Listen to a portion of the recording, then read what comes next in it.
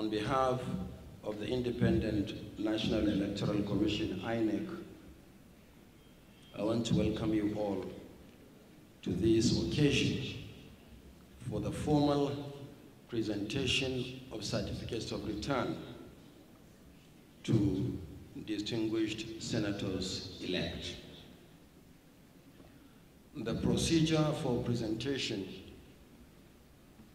has been outlined, or at least mentioned, by our Director of Voter Education and Publicity.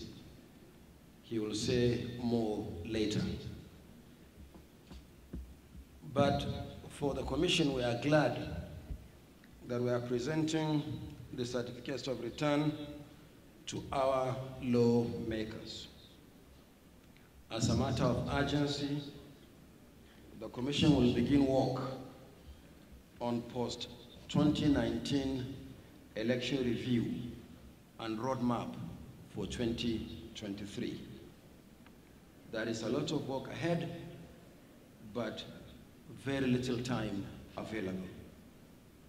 As a process governed by law, the success of elections in Nigeria depends to a large extent on the electoral legal framework, and most importantly, in ensuring adherence to the law. I want to assure you that we'll continue to work with the incoming National Assembly to review and strengthen our electoral laws.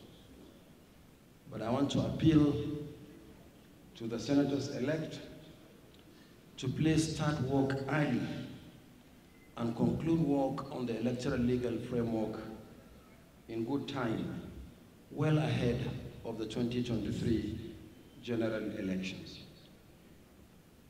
The tendency to delay electoral reforms, particularly the review of the electoral legal framework until it is too close to the elections, means that vital lessons learned from one general election are lost before another general election.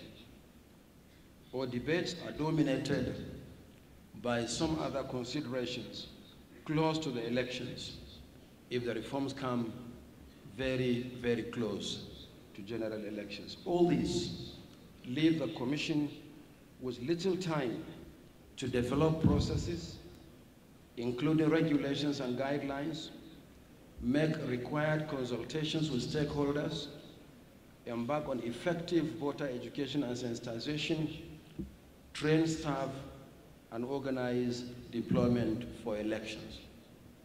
I'm glad that among the senators-elect are senators that we have worked very closely with, and some of them have taken the initiative of even sponsoring private members' bills to advance the cause of electoral reform.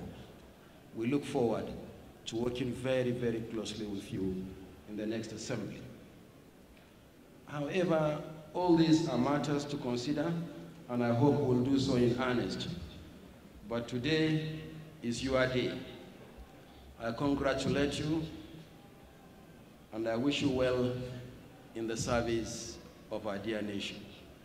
Thank you, and God bless. Elect chairmen of political parties,